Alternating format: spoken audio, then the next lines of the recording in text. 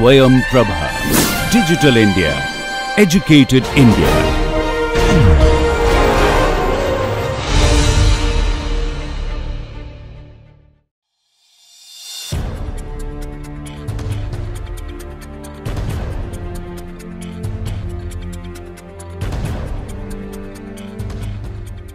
Good morning.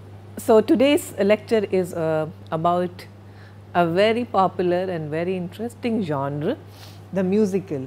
Now, I am going to talk about music for two reasons. One is because music all over the world speaks a universal language, we all know that.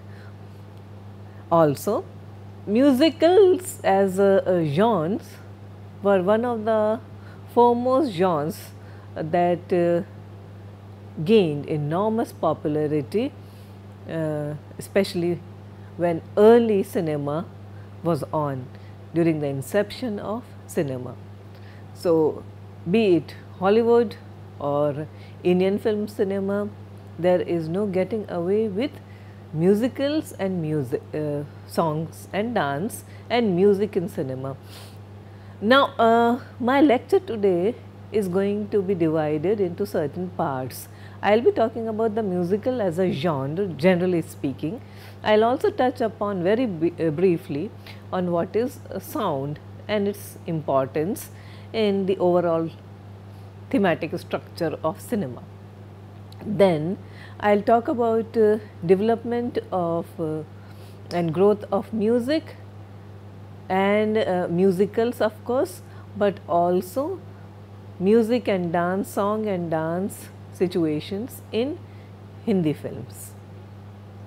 My lecture will be continued in the second part as Hollywood musicals, because that is how it all started. So, Hollywood musicals, as you know, influenced the way we perceived situations on screen. On Indian screen, of course, you know, actors still sing and dance. We still have soundtracks of films released, and actors still lip sync to cinema, to songs. Whether our cinema is can still be called a musical genre, or whether it is just song and dance situation, we are going to talk about all this. The musical film is a film genre in which songs sung by the characters are interwoven into the narrative. This is what we have to remember. In musical genre, songs are interwoven into the narrative, unlike the situations that we often find in our cinema where songs just stick out. They may be very popular, they may be extremely hummable, but they rarely carry the narrative forward. Strictly speaking, musical is a genre where songs take and dance situations take the narrative forward. This is the major difference that you should understand between musicals and just song and dance routine. We have to also know that musical as a genre, strictly speaking, it consists of a plot that integrates, that necessitates musical numbers. The songs usually advance the plot or develop the film's characters. Sometimes they may also serve to cause a break in the storyline, and then that is called production numbers. Although usually considered an American genre or Hollywood genre, musical films from Japan, Italy, France, Great Britain and Germany also have contributed to the development of the type, but of course, these are not as influential or as well known as the great Hollywood musicals. The first musical was also the first talking picture, the 1927 The Jazz Singer, which starred L. Johnson, and it introduced the sound era of motion pictures. The Jazz Singers was followed by a series of musicals as it usually happens in the film industry, to capitalize on the novelty of sound. One of the few exceptional films of the early period was the Broadway Melody, released in 1929, which also won the Academy Award for the Best Picture. The musical film was a natural development of the stage musical, because on Broadway, musicals were an established and very popular genre. So, in films, musicals were a natural development after the emergence of sound film technology. Typically, the biggest difference between film and stage musicals is the use of lavish background scenery and locations that would be not possible or hard to create or recreate on theatre or in a theatre. Musical films generally contain elements which remind us of theatre. Performers often treat their song and dance numbers as if there is a live audience watching. In a sense, the viewers become the diegetic audiences as the performers look directly into the camera and perform to it. Music, as we know, stems from the very basic instincts of human beings and is one of the simplest forms of entertainment. Before cinema, before theatre, there was music in whatever form, in folk form, in any kind of popular form, but it was there. It was very much part of our cultural heritage, universal cultural heritage. Therefore, as an earlier form of entertainment, film was heavily influenced by music.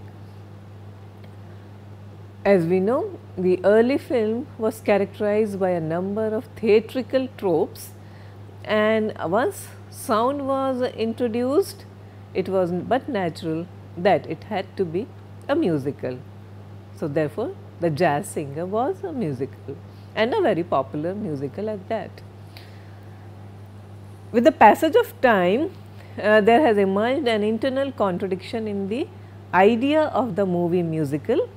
Stylistically, movies are made to resemble reality. We have been talking various forms of realistic cinema, the British New Wave, working class cinema. We have been talking about Italian neorealism. We have also talked about some of the earliest attempts made at realism in India also and in France, in Germany. So, where is the question of people breaking into song and dance ritual? So, when the focus started shifting on depiction of reality as far as possible, the position of musicals also started dwindling. Musicals, we know, they rarely resemble reality, given that they largely depict characters who express themselves through song and dance. So, this is not a very accurate picture of reality. Now, in this situation, we will talk about our cinema, Indian cinema largely, but Bollywood or Hindi cinema in particular. I am not mixing Bollywood and Hindi cinema, there are subtle distinctions. We will be talking about that also. We know that there is something called middle of the road cinema and also parallel cinema, which is not strictly speaking Bollywood. So, let us talk about in two terms, Indian cinema, which has always been very musical, as well as Hindi film cinema. Now, with not as much adherence to realistic portrayal in Hollywood, music achieves a much more acceptable and even our critical role in creating archetypes in a Bollywood film. When we talk about archetypes, you have already done plots, you have already done characters. So, you know what are archetypes. Now, you know that there are certain kinds of archetypes. So, it is usually the heroine that gets to sing the songs and also the hero, but rarely a villain.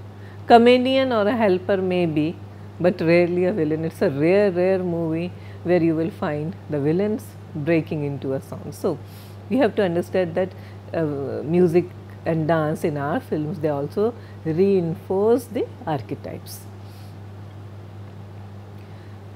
So, therefore, Hindi cinema remains an exception to the decline of the musical genre.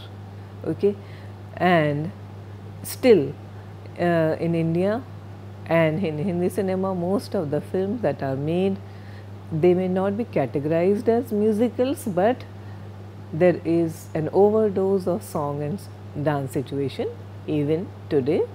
We are not, again please remember, we are not talking about the middle of the road or the avant-garde experimental cinema or independent cinema.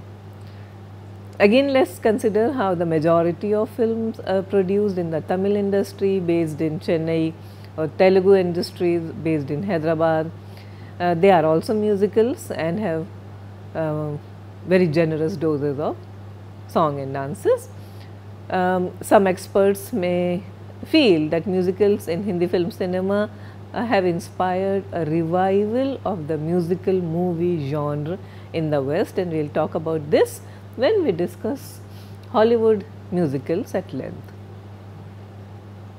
The song and dance sequences have now become the dynamic essence or defining characteristic for Hindi films. I talked about diegesis a few moments ago. So, the use of sound and music in film relates to the concept of diegesis and mimesis. Diegesis is the telling of a story by a narrator as opposed to the enacting of a story through action, which is mimesis. The classical distinction between the diegesis and the mimesis, mimetic mode, is the difference between the epic poetry form and the dramatic form. So, the epic relates to stories by telling them through narration, while drama enacts stories through direct showing or enactment or embodiment. In terms of classical poetics, the cinema is an epic form that utilizes dramatic elements. Therefore, this is determined by the technologies of cinematography, camera angles and editing. Even in especially and temporarily continuous scenes, the camera chooses for us where should be looking at or who we should be looking at. In a similar way, editing causes us to move from one place to another, whether it is the same space, same room or across time, across time or across cities even or across countries. So, editing decides where we should be taken. So, this cut is a form of narration. It is as if a narrator tells us that meanwhile, you know, we are in the other side or other place of the town or the country. Now, it is for this reason that the story world in cinema is called diegetic. Elements that belong to the film's narrative world are diegetic elements. Thus, we refer to film's diegetic world. Sound in films is diegetic, okay? If it is a part of the narrative realm or the schema of the film. For instance, if a character in the film is playing a guitar or turns on a song and dance situation on television, then the resulting sound is diegetic, it belongs to the film. So, this is what we understand by diegetic. On the other hand, if there is a music playing in the background and the characters are not expected to be a part of it, or they are not, we are not told that they are also listening to it, it is termed as non-diegetic or even extra diegetic. So, diegetic in other words belongs, non-diegetic does not belong in the sense the characters are not aware of that sound. So, that is the difference between diegetic and non-diegetic. Songs are diegetic.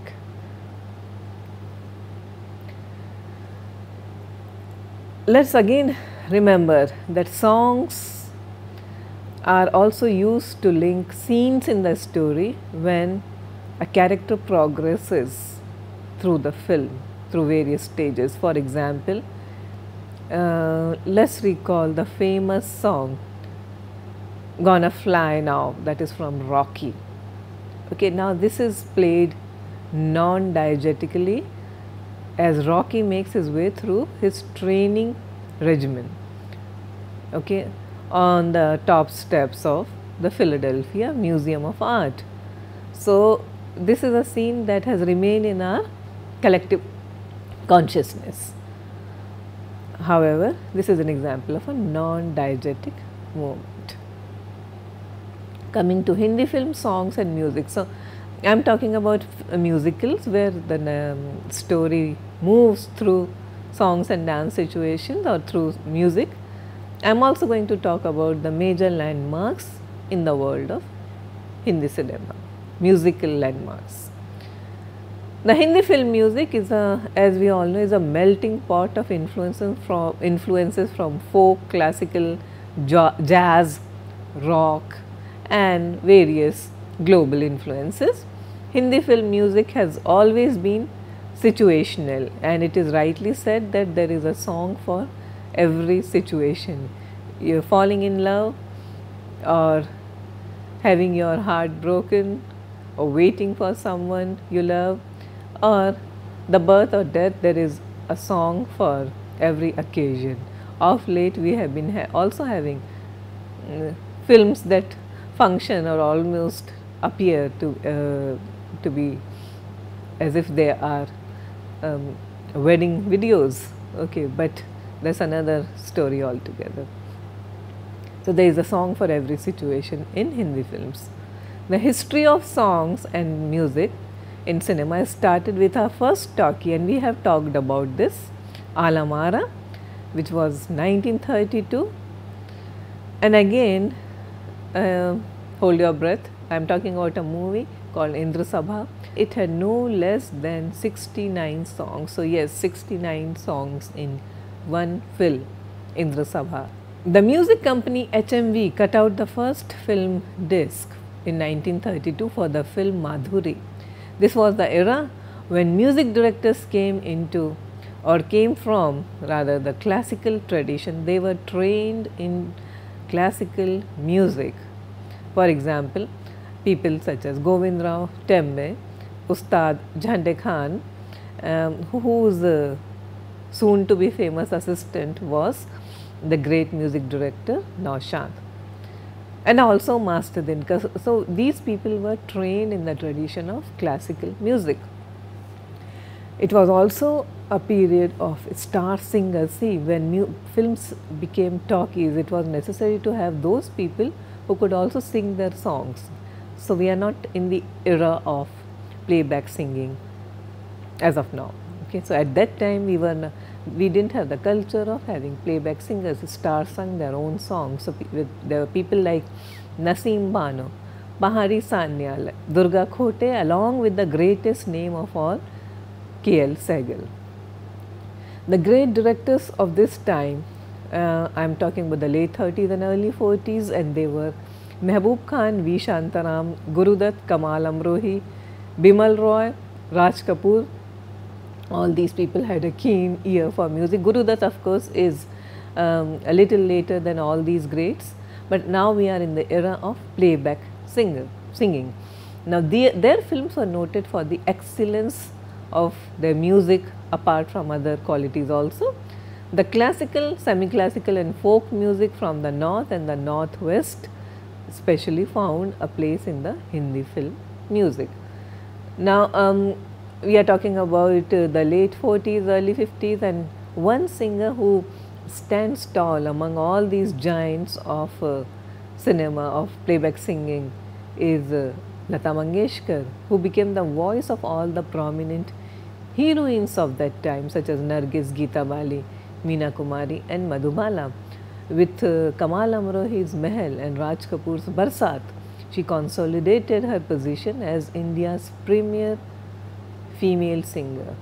Now, here is a popular song from Albela, which is picturized on Bhagwan and Geeta Bali.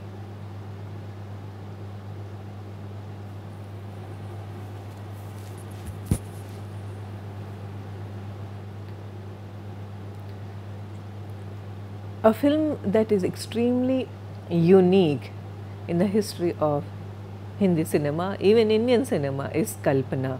It's a 1948 film. It was made by the maestro, dance maestro Uday Shankar. It is a unique and an outstanding attempt to synthesize voice, music, dance and performance in films. It functions as a musical metaphor and is noted for the use of lighting and the sets and also the brilliant expressionistic camera work. Kalpana's opening titles assert that all the musical instruments used on the soundtrack are Indian and it is hopeful of being worthy of India's cultural heritage. There was a motive behind that film. The emphasis is on synthesizing modern and Indian attitudes and behaviors as well as taking pride in local traditions. Today, Kalpana is a landmark film and was recently restored by Martin Scorsese, who we have been talking about, who is extremely interested in preserving cinematic heritage. The film was also screened at Cannes recently. So, here is a wonderful clipping from Kalpana, Uday Shankar's Kalpana, the dance scene.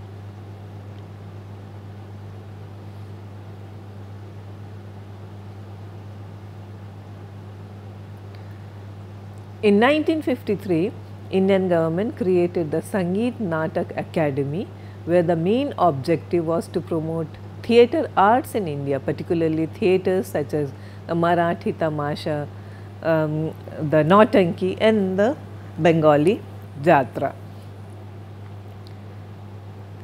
The 50s was a momentous period. You know, we are talking about the golden age of Hindi films. And it was a period when color was introduced. Some remarkable movies are Mother India, Jhanak Jhanak Payal Baje and Leader and also Ganga Jamna. We have been talking about these films all along. These films are known for their high production values, performances as well as music. Mehboob Khan's Aan was an all-color romantic drama with Dilip Kumar playing a Hollywood style swashbuckling hero. Okay. So, the music was by Naushad and here is a song from Aan.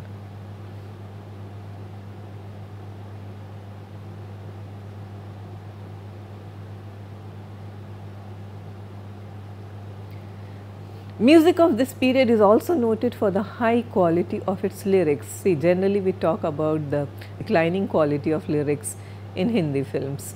This was not always the case. Once upon a time, the greatest minds collaborated on cinema because cinema was considered a high form of art. Okay, we still have certain filmmakers who are making excellent films and not just massy entertainers. Although as cine enthusiasts, we should have nothing against massy entertainers also, but if you are talking about massy and very highbrow, then there was a time when the greatest of all poets were penning Hindi film lyrics as well. So, one such great was the poet Sahir Ludhianvi, who wrote some of the most memorable songs for Guru Dutt, especially for his film Pyasa, which was 1957 film. And then we had other renowned lyricists such as Kaifi Azmi, Shailendra and also Shakil Badaini, Majroo Sultanpuri, who all did excellent work at that time. The 50s is also a time, so we have been talking about the great stars of that period, Dilip Kumar, Raj Kapoor, Devanand, all their films are unique for their music also, apart from other factors as well. Now I am talking about the 50s and the great rebel star Shammi Kapoor, whose arrival on the scene heralded the emergence of a new kind of a hero. Shammi modeled himself after the teddy boy image along with Elvis Presley persona. This new kind of hero made it important to introduce a new kind of music. Here is a very interesting song from one of Shammi Kapoor's earlier hits, Dil De Ke Dekho.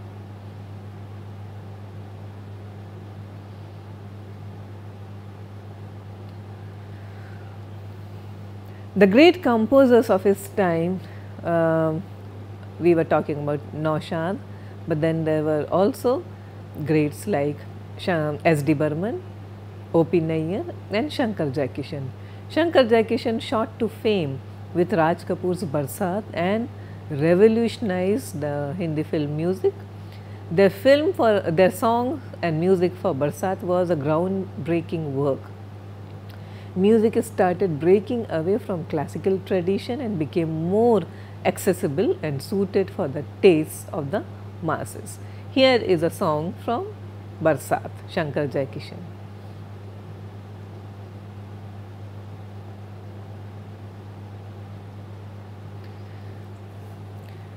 The other great of this period was S.D. Burman, whose compositions were often influenced by his huge repertoire of folk tunes from Northeast. He is now mostly remembered for the compositions he did for Bimal Roy, Devanand and also Guru Dutt. Here is a remarkable song and dance situation from Jewel Thief. Jewel Thief directed by Vijay Anand and starring Vaijayanti Mala and Devanand and music by S.D. Burman.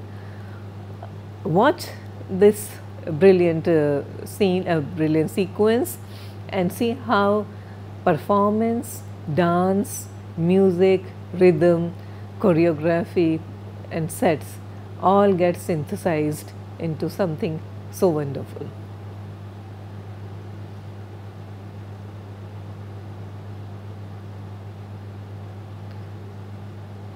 O.P. Nayyar is another great name from that period. He is a star composer in the truest sense of the word. He is often called the rhythm king of Hindi cinema. So, before R.D. Burman, there was O.P. Nayyar. O.P. Nayyar regularly teamed up with Rafi, Shamshad Begum and Asha Bhosle and successfully composed for actors such as Devanand, Guru Dutt, Shammi Kapoor, Joy Mukherjee and Biswajit. He is remembered for his folksy songs, although he did try his hand with classical music as well, but that was not too frequent, although he did everything most brilliantly. So, here is a song from Mere Sanam 1965 movie.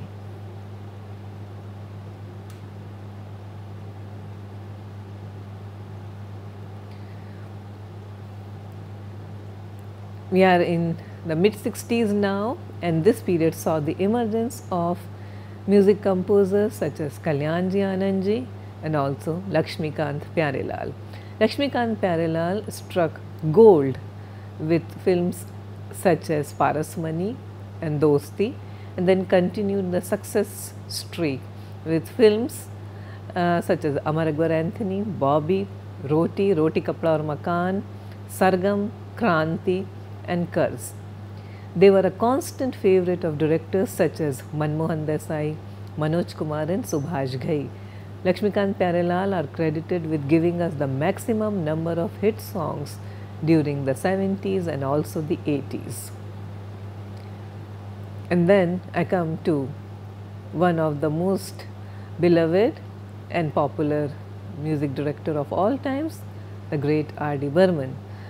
R.D. Burman's influences included jazz, Latino, folk and several others. He was an avid absorber of cinema, of global cinema, global music. Though he started off with a film called Chote Nawab, which did not do well, although his music was noted, his groundbreaking work came with Devanand's Hare Rama, Hare Krishna. He introduced a new kind of a sound to Hindi screen with a new sensibility and also new musical instruments. He also gave importance to sound and orchestra, including background music.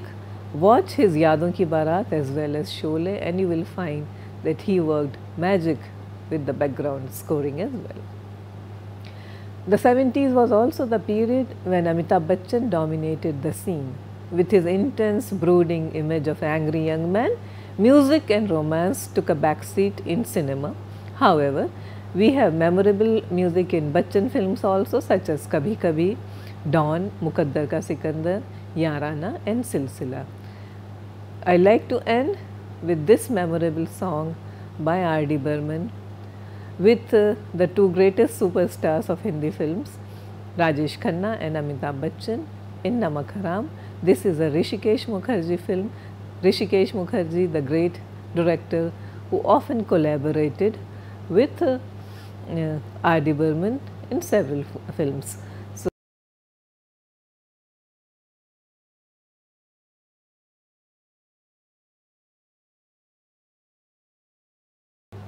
thank you very much. We will continue with our next class on Hollywood musicals.